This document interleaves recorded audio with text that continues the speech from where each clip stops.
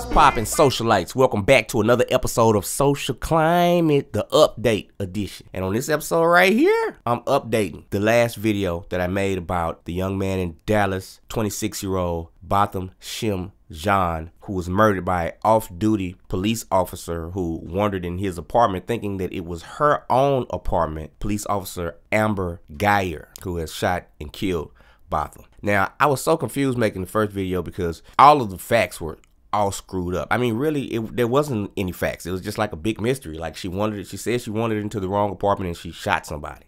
And it just happened to be, she's a Caucasian female. It just happened to be a black man. So everyone's in uproar about this.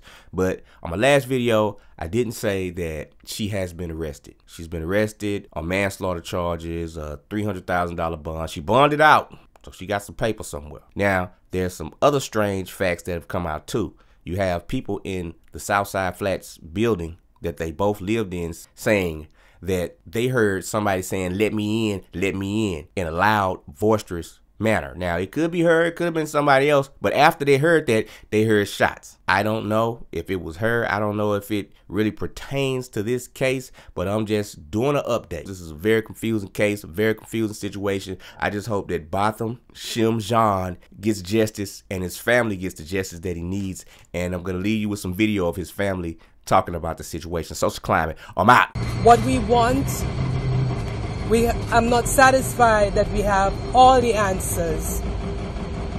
And the number one answer that I want is what happened.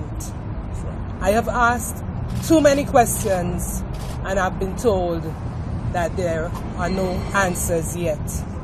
I'm looking forward to all of the powers that be to come up with the answers to make me more satisfied that they are doing what is in the best interest of getting justice for Botham.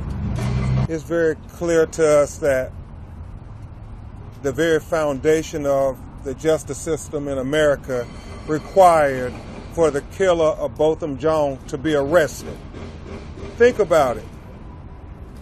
What terrible precedents would this have set had she not been arrested?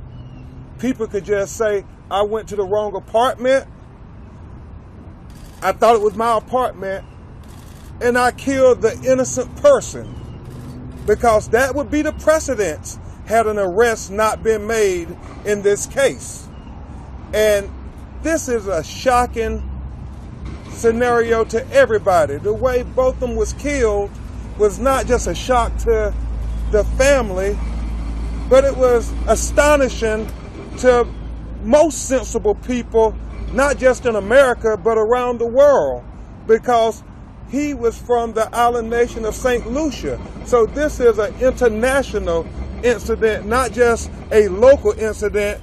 When people put it in context and they are watching, is the American justice system going to treat Botham John and his family like they would treat the officer's family had this situation been reversed? Click like and subscribe to my channel and hit the notification button. Yeah.